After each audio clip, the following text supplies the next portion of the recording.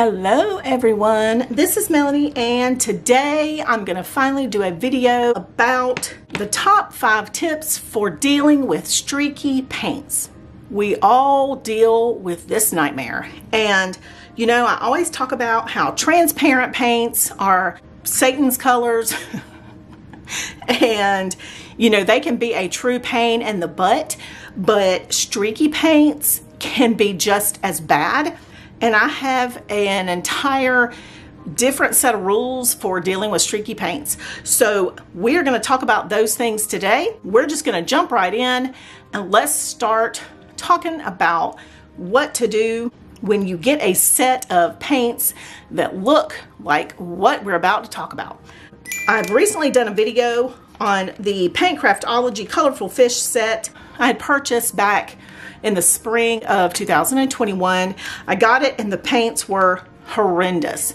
And just recently I reached back out to them. They sent me a new kit and the paints were way superior. So they had apparently gotten a really bad batch of this particular kit, and I'm going to show you that 20 of those paints were transparent or horribly streaky.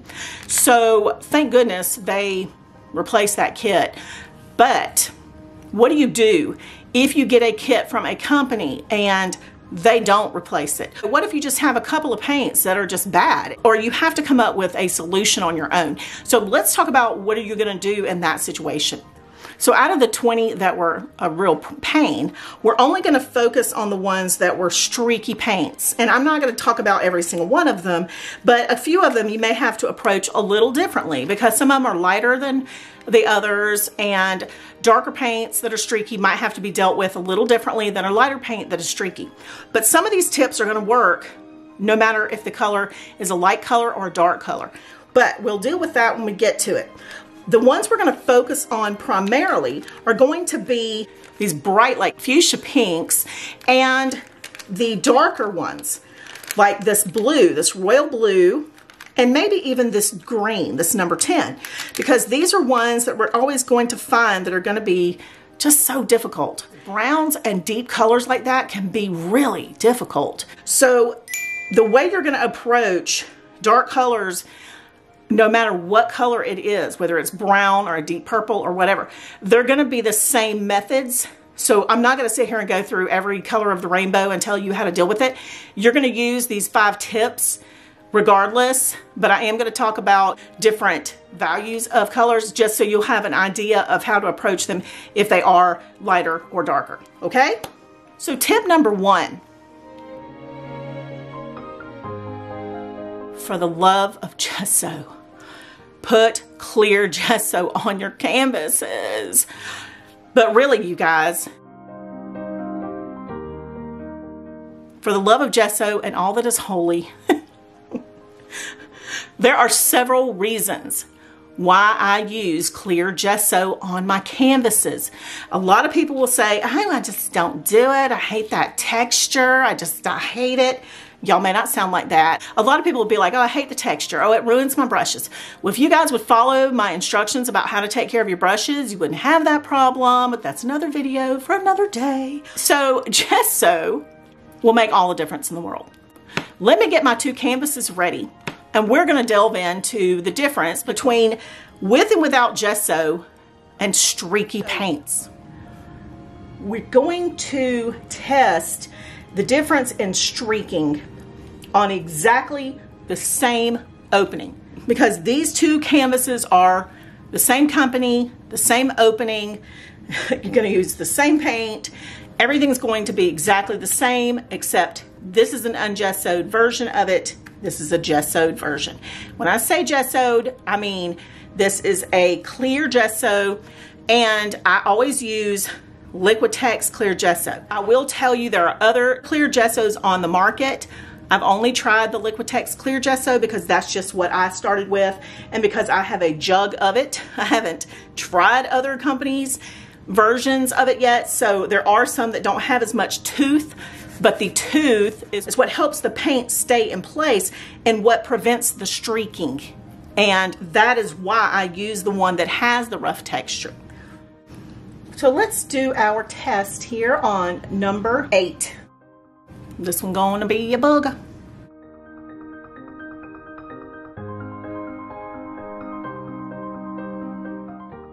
We know the opacity is going to be horrible because this is a very transparent paint, right? Let's see how streaky it is on an ungessoed canvas. Boy, I just feel like I'm working here. Now, the reason I'm using this round brush, I originally started out with a flat brush, but I switched because I wanted to make a point here in a minute.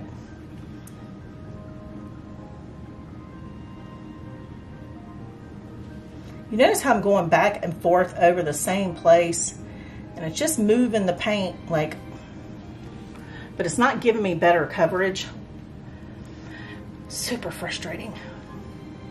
People who paint for the very first time and they're dealing with a kit that is like this, I don't know why they ever paint again. Like, I'd be super frustrated.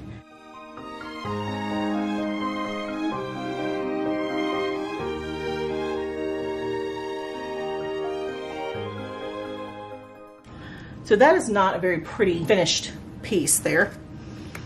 Now let's go over to our gessoed part, and I'm going to move this camera here for the close-up.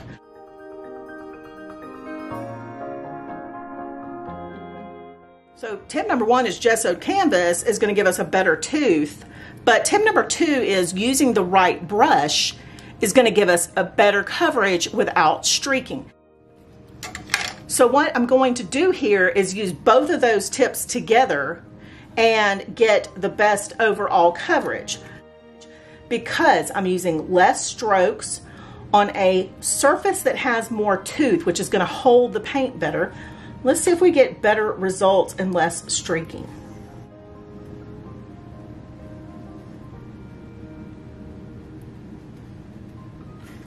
Now, it's not going to improve our opacity, but that is not what we're trying to do. We're trying to get the streaking. You also can see how fast this covers, taking less strokes.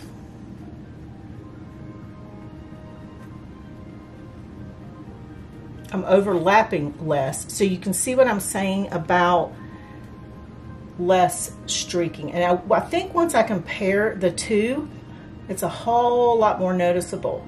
Now you see when you turn the flat brush on its side, it becomes a point, and then you can use it in a little different type of way.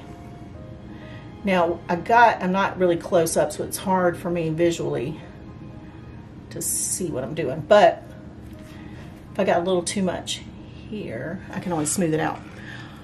So you can see that's a much smoother coverage, which is what we're trying to achieve. Even if we, like I said, still have very transparent coverage, we have a smoother finish. So what that means is if I have to go over this with a second layer, at least my first layer is smooth, so my second layer will be smooth, and then I have 2 layers of a smooth color. So let's take a look at this a little closer. The difference is we have thinness here, thicker layer here, thinness here, thicker paint here, thin, thick, thinness. And you can see that it's just not an even layer. And over here was just a smooth, even layer. So that is the purpose. Streaking can be different things. It doesn't mean there's going to be lines in it. It means that there's going to be an uneven surface. So if it's uneven and it's not smooth, when we go back with a second layer, our second layer is not going to be even and smooth. So tip 1 is just as important as tip 2 because they work together to make the coverage perfectly smooth. So let's attempt to put a second layer over this, but we're going to go back to using the round brush. Every brush has its place, and this one is not necessarily the best one for this particular opening. But I want to see if, you know, multiple layers, if it makes a difference.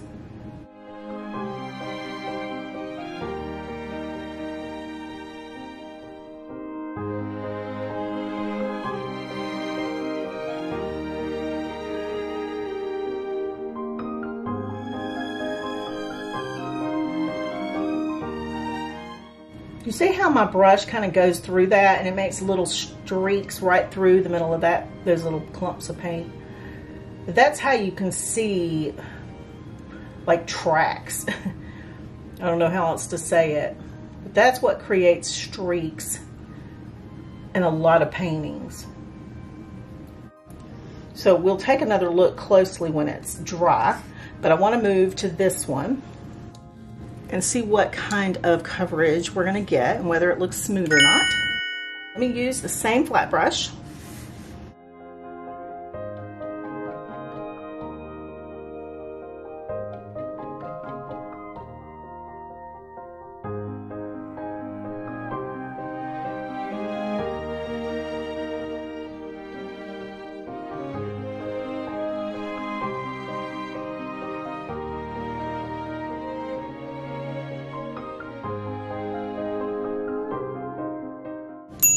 I hope you can see how perfect and smooth that application is. And that just proves my point. Now again, I can still see number 8 because this is a transparent paint and we have a whole other way of dealing with transparent paints. But the coverage is not streaky.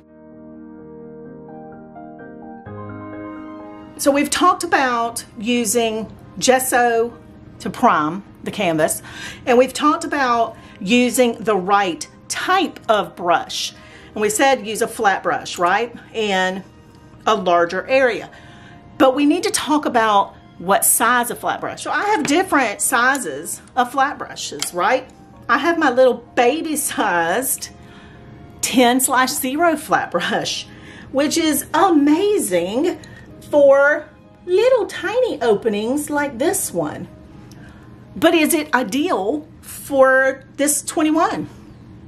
Well, I think we should do a test and find out. So if you're not using the right size for the opening, you are going to be creating streaking.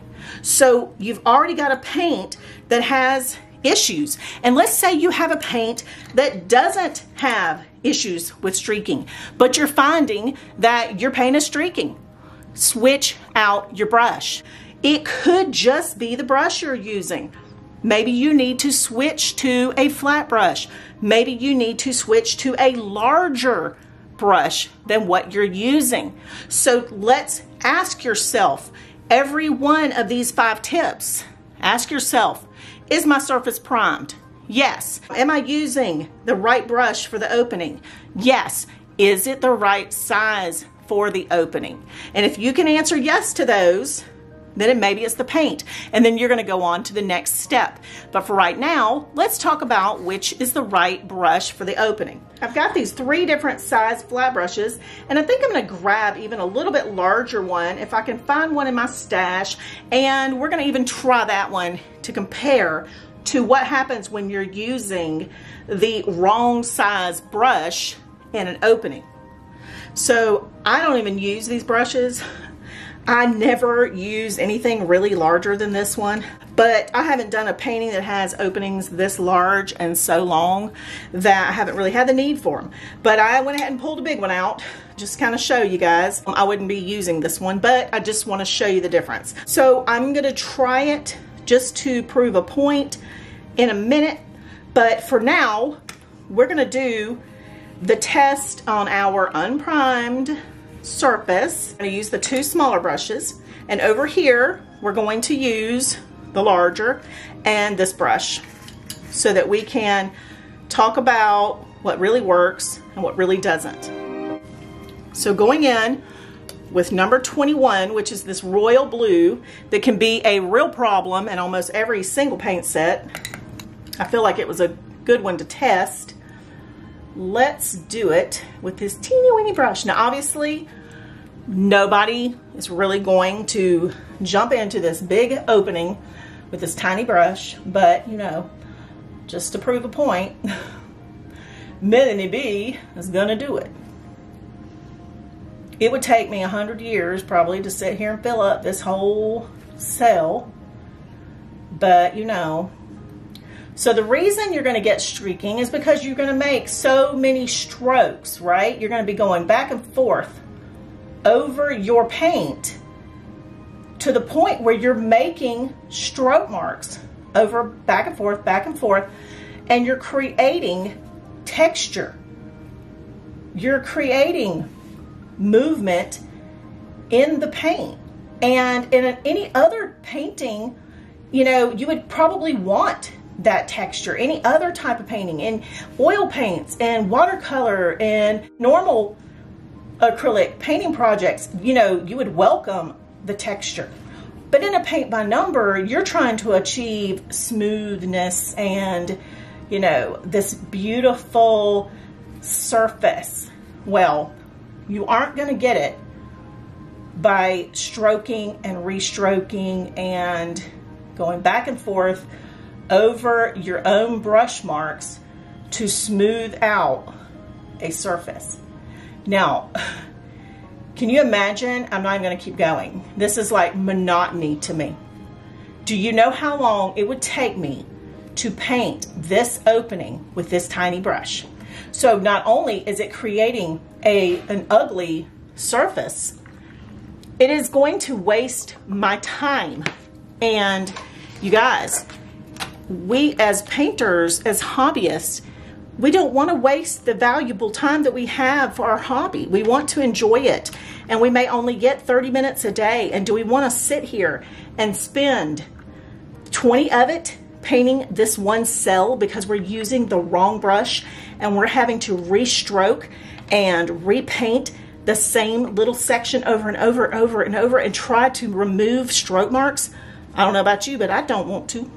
And this is my favorite brush, but it's not for that opening. So let's test it with a little bit larger brush. I'm going to go ahead, and this one will work a lot better, even though it may not be as nice as the larger paintbrushes. I will go ahead and just paint. I'll fast forward this part.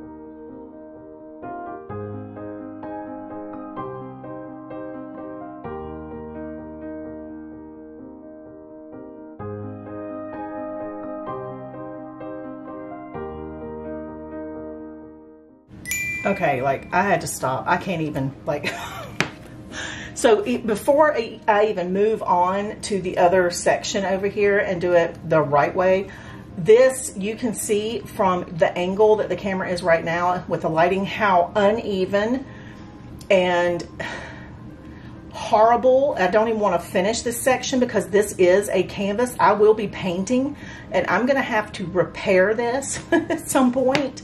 So I will be putting clear gesso on this canvas and painting this piece. Yes, I will go over the top of this painted section, and it's such a minor, you know, amount. I'm not worried about it.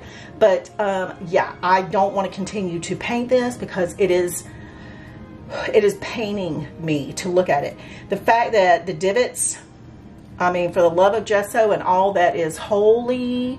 Do you see these little holes right here? This is like torture to me. So yeah, I don't even want to continue. That is stealing my joy right now.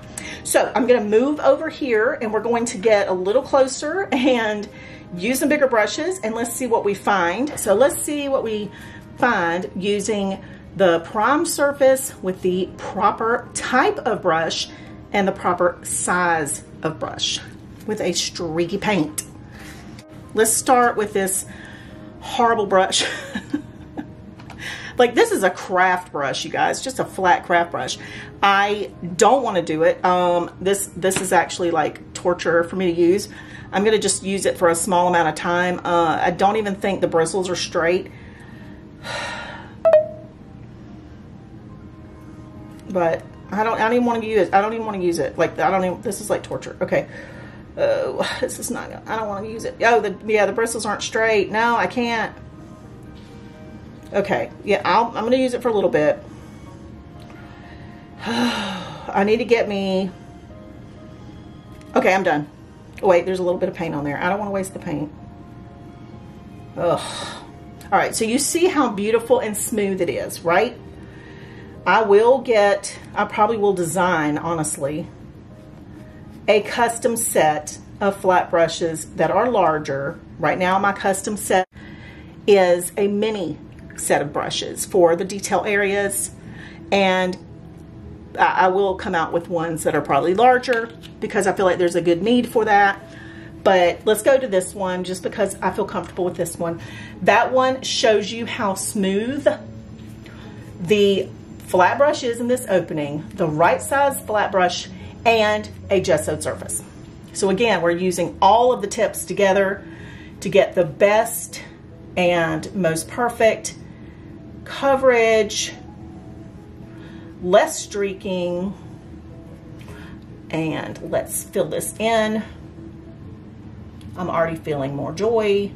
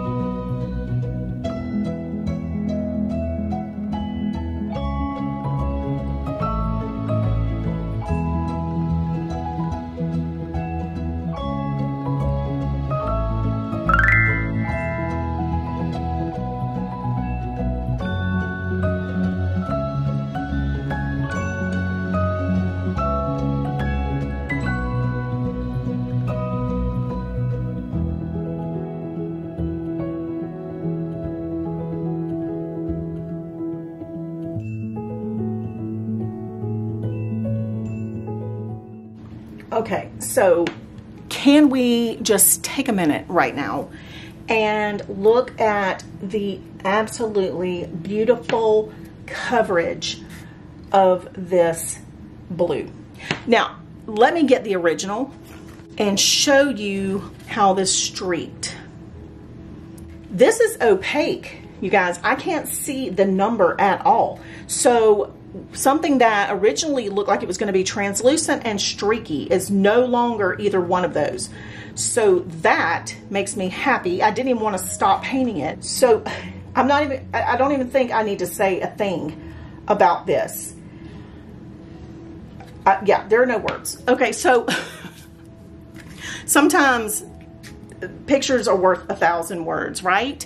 A video is worth 1,000,000 because I'm a visual person, and I assume you are as well, and that is why you're sitting here watching this video right now, because you need to see visually why the things that I tell you work. This is why I say the things that I say. Now, I also want you to notice the intensity of these two blues.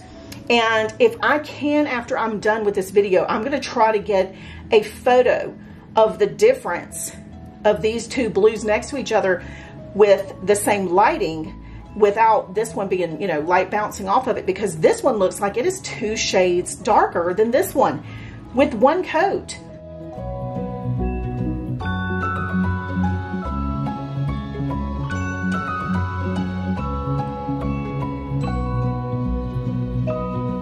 All right, now what do you do if you have a streaky transparent paint?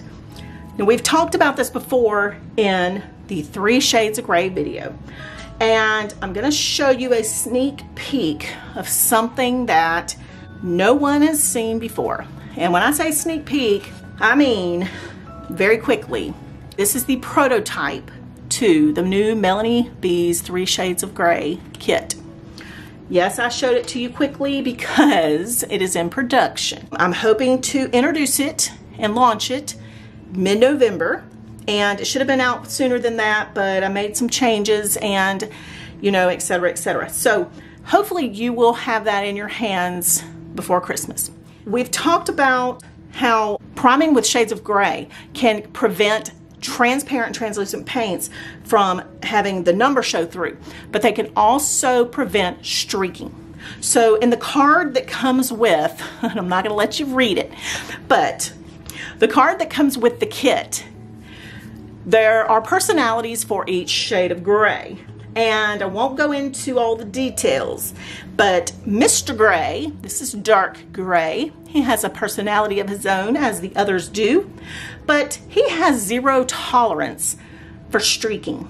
And he will slap some underpaints on some streaky paints. So that is how you know which gray paint to use under a streaker. Okay, so that is why each of the gray paints has a personality. It will help you to remember which one does which thing. So once you get your kit, you will understand that a little better. So what I'm going to do now is I'm going to take the number 10 paint that is in this kit, and because it is more of a medium tone than a dark tone streaky paint, I'm going to go ahead and use it anyway, and we're going to test it with the medium gray paint. She can also work with streaky paints. In the case where there's a medium tone, she is more of a neutral party. She can play nice with streaky paint. So sometimes you might need her instead of Mr. Dark Gray over here. But Mrs. Gray is someone who, you know, doesn't mind helping out when she needs to. So let's pull them both, and what we're going to do is we're going to prime the number 10. Now what I want to do first is use my gessoed canvas. Now you will learn more about the grays and their neighborhood and how to use them properly once you receive the grays kit. Now it is called Melanie B's 3 Shades of Gray Survival Kit for a reason. It will help you survive your paint by numbers. But what I'm going to do first is I've got 2 cells with the number 10 right here. We're going to test one with medium gray, one with dark gray. So what I'm doing is I'm putting all of the steps together by using a primed canvas. I am going in with the flat brush in the largest size, and I'm going to go ahead, if it is a transparent streaky paint, and I'm going to go ahead and prime this number 10 with a gray. Okay?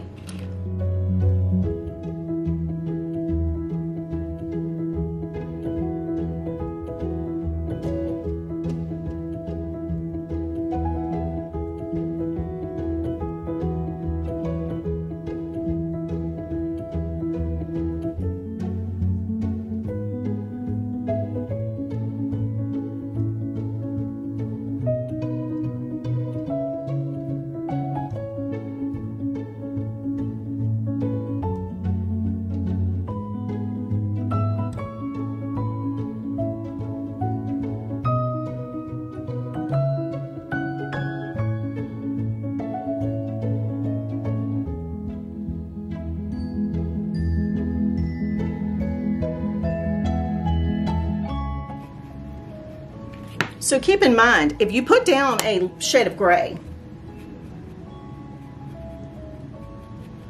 and you don't gesso your canvas and you have a streaky shade of gray, what is your color going to look like over the top? It's going to be streaky too. So another thing I want to point out while these are drying, if you use a gray that is not opaque, it doesn't matter, because the color that goes over the top is going to cover, and that is not going to show. I actually went through about, oh gosh, I don't even know how many different shades of gray to finalize what I needed for my 3 shades of gray, and I was really concerned about transparency and opacity and everything. And once I finished with all my swatching and all my tests, I realized it didn't matter in the end, because even if I put a transparent paint over the top, it never seemed to make a difference in the overall finish. I still only had to put one layer of transparent paint over the gray, and I still couldn't see the number. So I was like super duper excited. But anyway, so before people start emailing me and saying, when is the 3 shades of gray coming? Is the 3 shades of gray here yet? And whatever, please don't do that. It happens already. Either one of the websites, you will see a pop-up when you go to the homepage that will tell you when it is available. So trust me, there will be a lot of announcements when that is finally available. I will put it on my Patreon group. They will know first. In fact, they will be available to pre-order it before anyone else. And then it will be announced on the group. And then it will be announced on YouTube. So, and it'll also, of course, be announced on the websites. Let's go in with our number 10, and then we'll do the dark gray. I feel like the medium gray is going to be the one that really needs to be the base layer, because this, like I said, is a medium toned, a medium valued green. But if it was a darker green, you would go with the darker gray. But I will show you the difference between the two, because I can always paint over this, I'm not worried.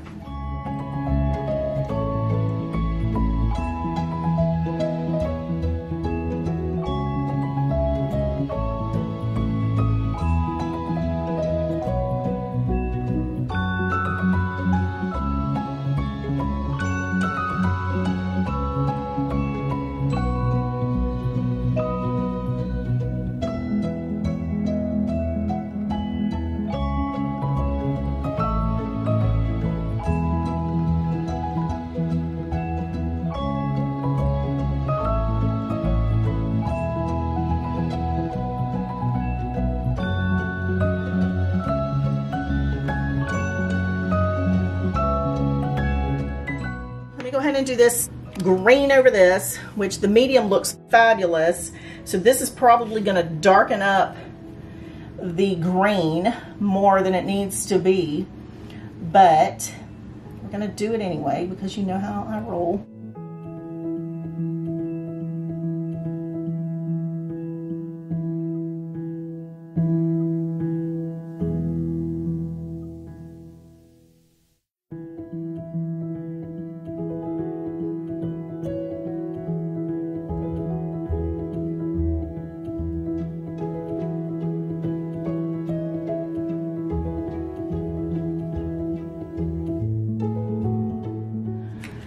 So you can see that both of those look incredible. At least I hope you can see that.